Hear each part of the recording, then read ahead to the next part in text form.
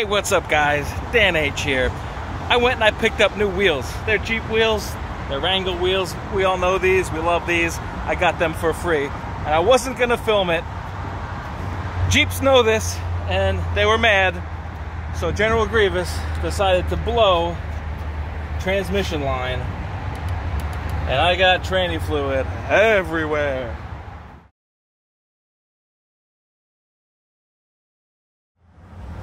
Alright guys, looks like we found the problem right here. The fan clips the trans fluid line right there. Transmission line has been severed. So what we're going to try to do is we're going to cut the line right there, and then we're going to try to bring it over and attach it to where that hose clamp is. So all we got is a screwdriver and some paper towels. But good thing we're at a gas station right there, and we were able to buy some ATF right there. So we're gonna do a side of the road Jeep fix, some little transmission line splice, and we gotta see if this works. So what we did was we pulled the Jeep up onto the grass so I have something soft to lay on, and yeah, we are gonna get this side of the road Jeep transmission line fixed. There we go. This is really hard to see, I know. But here is the cut in the line. I just got the hose clamp off. Here we go. Pull this out. All right. Yep, there's the brake. Wow. All right, time to cut it. There we go. Trying to give myself as much slack as possible. Oh wow, Andy, this is a really nice knife. It's very sharp. It cuts like butter. Wow, look at that, guys. Milwaukee knife cuts transmission lines like butter. There's lubricant on it too. Hell yeah, it's nice and lubed. You got a lube knife. All right. Now if you can see, guys, I have transmission lines that have no structure, no mounting support, no nothing. They're just flapping in the wind, if you will. And I should probably fix that when I get home. But for now, we're just going to reattach the hose clamp so we can make it home. What would you say, Andy? I lost every ounce of transmission fluid in about 30 seconds? Probably. It was very quick. We're like, man, that truck in front of us really stinks. Then I looked in my rearview mirror. I'm like, oh shit, all that smoke is coming from me. So we got off at the next exit and coasted right into the first gas station. And basically, where you guys saw was where we left off.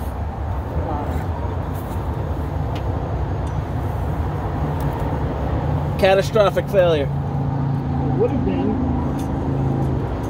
had we not stopped, right? Yep. Yeah, it's a good lesson, man. Pay attention to the noises your car makes, the smells your car makes, the color of exhaust.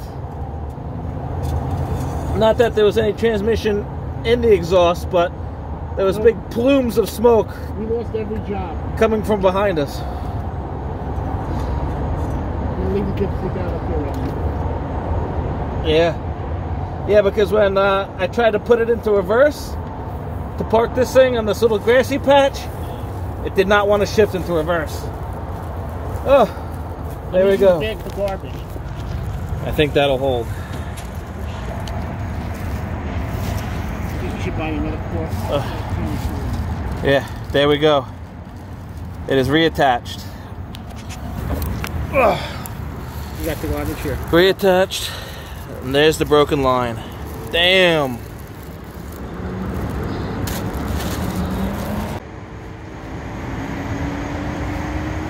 Is it in my eye? Who's this? Can't see. All right, so here we are from the top again. Let's zoom in here a little bit. transmission line is attached down there, and well, since it's shorter, it doesn't hit the fan anymore, but we're gonna still fix that, try to pull that up out of the way, and you can just look at all of this transmission fluid everywhere. So yep, we're putting in STP gas treatment now, and you may think that's a pretty odd time to be treating your gas. Well, we are at a gas station. No, I'm just kidding. And you do have a full tank of gas. I do have a full tank of gas. We are going to use this empty bottle as a funnel. This is an emergency funnel because transmission dipsticks are really, really tiny, and we are going to have to get we're going to have to get the transmission fluid in there somehow, and this is the way you do it. All right, so you can see these small gas treatment bottles have a really tiny lid. That's going to get us right in there. So here's what we got to do to make that work. Right there. Step number one, we are going to make a little boat out of this thing.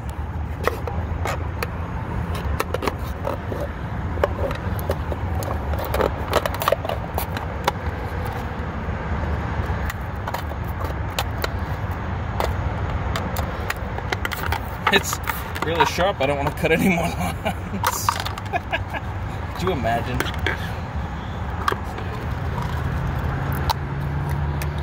There we go. And now we're going to make a little line at the top. Again, my hands are covered in oil. Very slippery. There we go. Now we could squeeze this in to get it to fit. So, safety first. We'll close up our knife. There you go, Andy. All right. Now, we have our little funnel. Ta-da! All right, we're gonna put in our quarts of gas station ATF. Wouldn't be my first choice, but it's gonna get us home. So here we go. Sometimes you gotta do what you gotta do to get the job done, you know what I'm saying? Makeshift funnels. Curbside lifts. Gas station ATF. Alright, one. Does this take about 4 or 5-ish? Plus, I'm not gonna have any stop leak today. Was it no slip, that Lucas stuff? Yeah, I like that. The Grievous likes that Lucas oil. But you're not getting that today, boy. The Grievous. General's lucky he got new tires. What does he want? Fresh ATF too? I don't think so.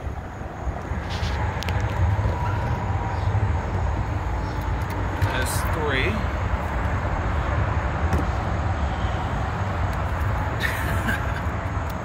Man, I tell you, some days, right?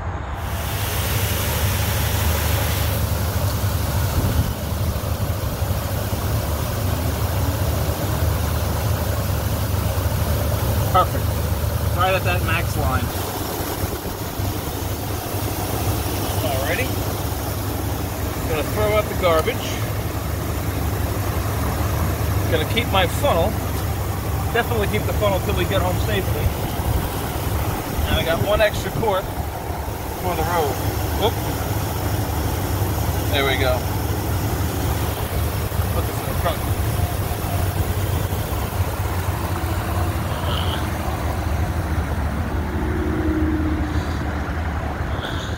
All right. So that's the mess of transmission fluid that we first made pulling into this place. We got our ZJ up on our makeshift lift for access. More ATF under there. We just put 5 and a smidge quarts of ATF in here. And this thing is covered in ATF. So I'm guessing we are gonna stink up the highway as we try to drive this thing home. I'm thinking we're gonna stop and get some engine bright, something to spray on this thing. We'll probably cover up the PCM and the fuse box. and we're gonna pressure wash this thing. If you can do that, if you unplug the battery, don't want to short anything out, so we'll give that a try. So all right, we are going to drive this thing now, cross our fingers, pray to God, and we'll see you when we get there.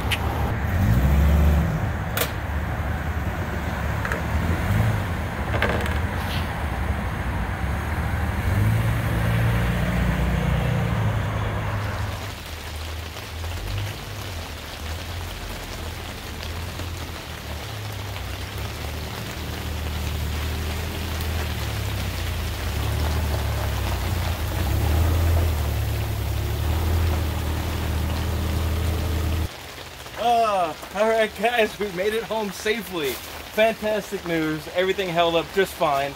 So we dropped off Andy, said goodbye to him, but we said hello to a nice evening rainstorm. But that's okay, because we're gonna use water for our next stop. So I stopped off at Walmart, picked up some gunk engine degreaser. We're gonna go ahead and spray this thing down, and we're gonna clean up all that disgusting tranny fluid that's sprayed everywhere. So, yeah, let's get to that.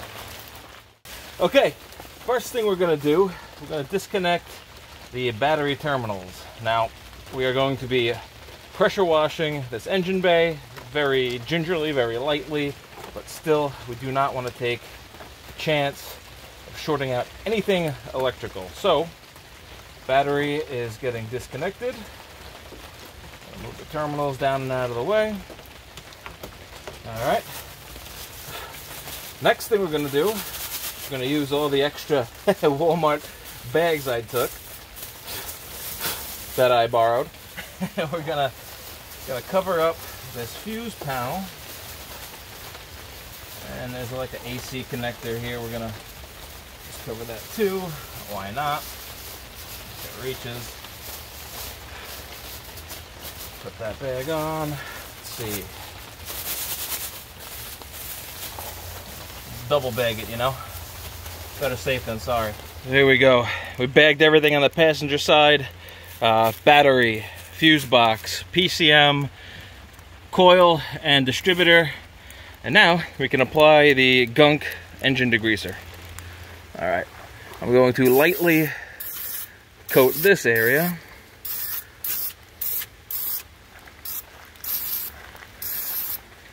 Gonna watch out for, again, the distributor and the coil.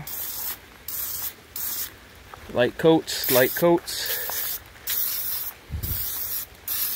Gonna get in the cracks next to the valve cover. That's a good place where all fluid pools up. And now I'm gonna get in here again on this side of the valve cover, but I'm gonna be careful not to soak the injectors. I don't want to get the injector wires, because again, that's more electronics. I'll just kind of glaze over the fuel rail. Here we go. This is a filthy spot of the engine. Power steering area.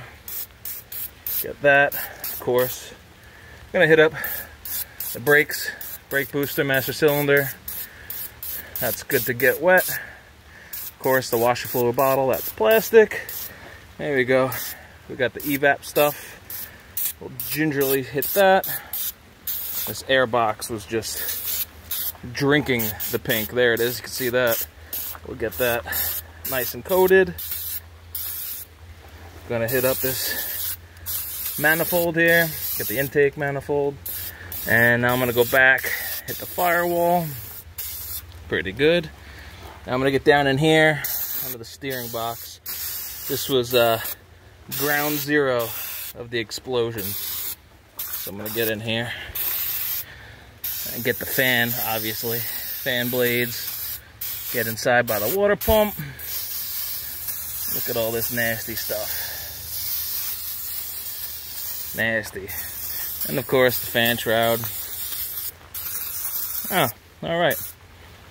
Give this a slight rotation. Ugh. There we go. I'll get the other side of the fan. And that does it, man. That's about a whole can. I did buy a second can over there, but I don't think I'm going to use it. Just get the brake fluid area, brake line area in case any brake fluid has spilt over the years. Might as well get that too. That looks pretty dry, pretty clean. And we'll make the Grievous beautiful again. Get that AC compressor too. And the belt. You want a squeaky clean belt. Don't want any oils on the belt because it'll slip, and that's not good. So we'll do this. Spritz for good measure. Boink, boink, boink. Weirdo. So, all right. While I spritz the contents of this can, no, that's not what I was gonna say. While I go get my hose for my pressure washer, we'll let this sit in, and that should be about 10 to 15 minutes. Yep, it works.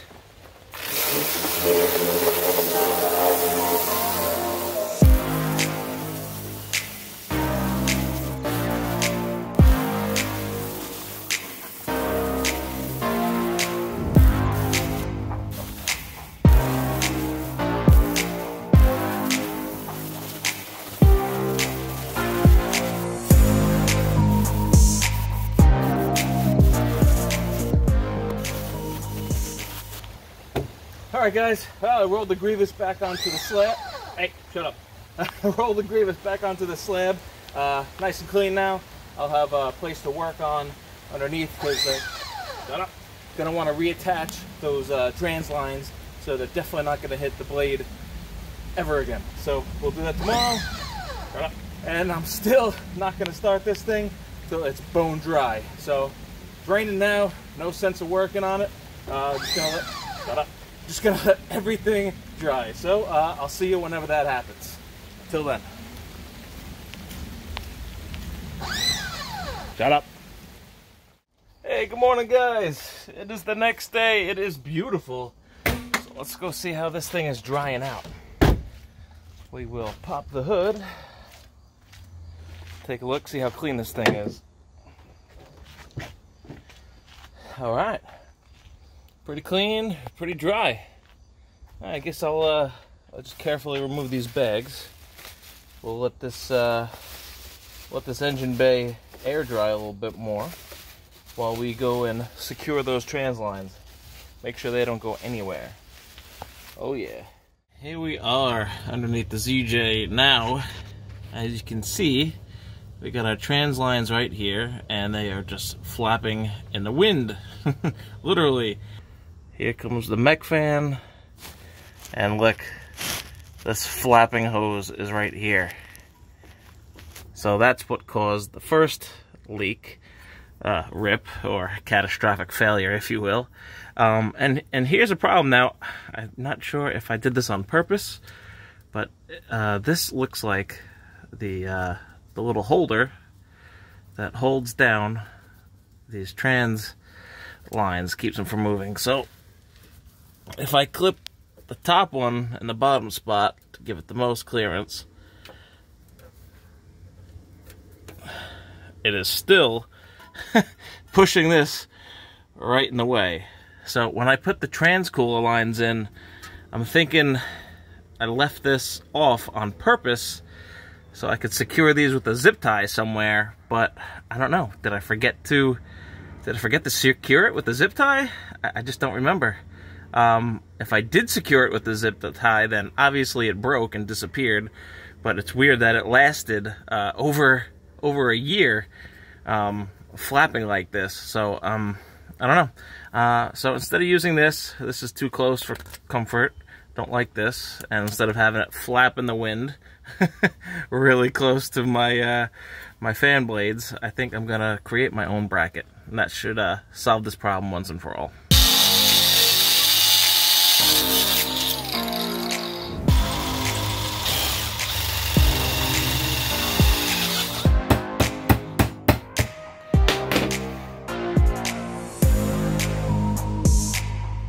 Just gonna clip this on right here.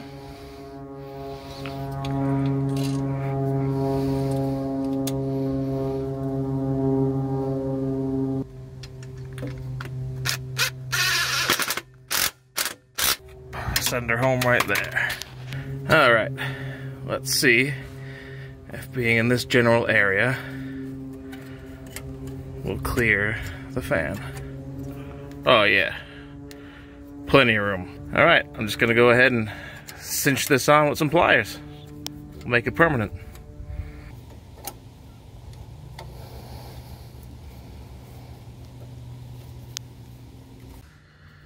All right, there it is. Got a little up and down play, but it definitely does not go forward or back. And it will not go back into this fan blade anymore. So, all right. That is a problem fixed and future disaster averted. Woo! All right. I think it is time to put on our terminals. This engine bay is just about bone dry. Only moisture left is from that trans oil. So there we go. Crank on my toolless terminals. Yeah, we got contact, all right.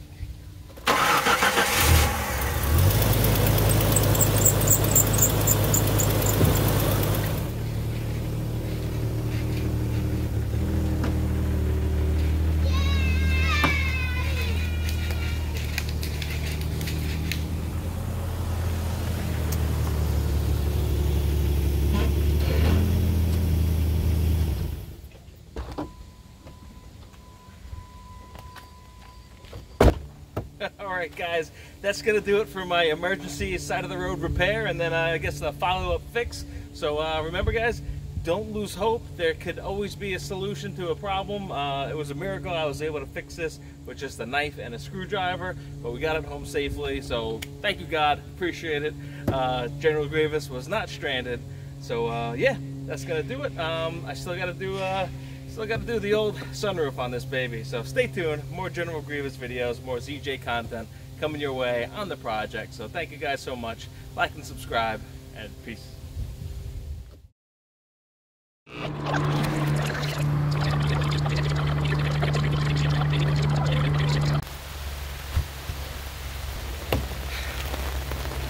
Hey, what's up guys? I'm Dan H. Welcome to the project.